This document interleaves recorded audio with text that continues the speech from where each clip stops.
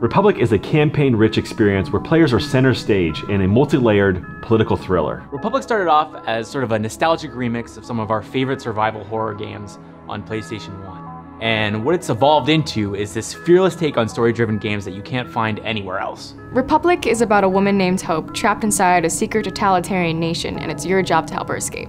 Republic is not only about immersing the player in a story, it's about making them a central figure in the fiction. The game takes place in a secret country called Metamorphosis.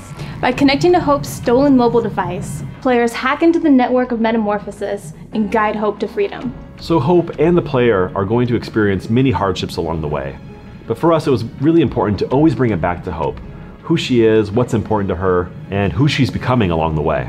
At the heart of the game is the player's relationship with Hope. We've built every encounter and every puzzle around this mechanic.